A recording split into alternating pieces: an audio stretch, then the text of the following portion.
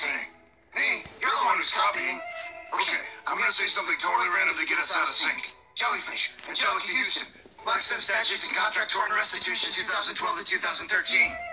Wow, I'm not even mad anymore. This is just insane at this point. But seriously, stop. No, you. Seriously, dude, stop. Fine, but mostly because I'm terrified of Novisor hunting us down and trapping us in this game forever. Yeah, and not a regular ghost that helps do tasks and stuff. A real, legit ghost. A forgotten soul that waits here between our world and the afterlife. He wasn't always that way. Novisor used to be a regular guy, just like you or me. Really? I've never heard that part of the story before. It all started with a young college student named Aiden that was doing some shopping out at a flea market.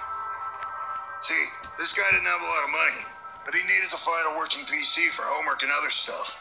Like video games? Right. He thought he might be able to find something for a decent price there. Too bad in the end, he paid the ultimate price. So Aiden takes the laptop back to his dorm, right? He was supposed to go to some crazy party that night, but he got so excited to get his rig set up that he ended up bailing instead. Okay, there's no way you actually know that's what Aiden said. Dude, will you let me finish the story? The big twist. According to the legends, he was in the game the entire time. Whoa.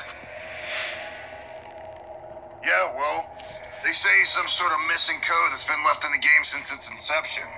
Inner Sloth keeps trying to patch him out, but Novisor finds a way to survive. And to kill. What do you mean? Well, it's rare to see him. Nobody's figured out what causes Novisor to show up. But if you're playing on the Skeld, there's a small chance that he's lurking about, stalking you like prey. If he catches you, he turns you into a hideous Novisor and curses you to haunt these halls just like him.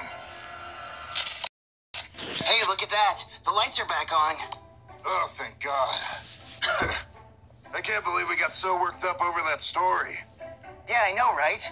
I mean, I'm not scared of some silly ghost that's probably not even real. Yeah, me neither. You should be. Ah!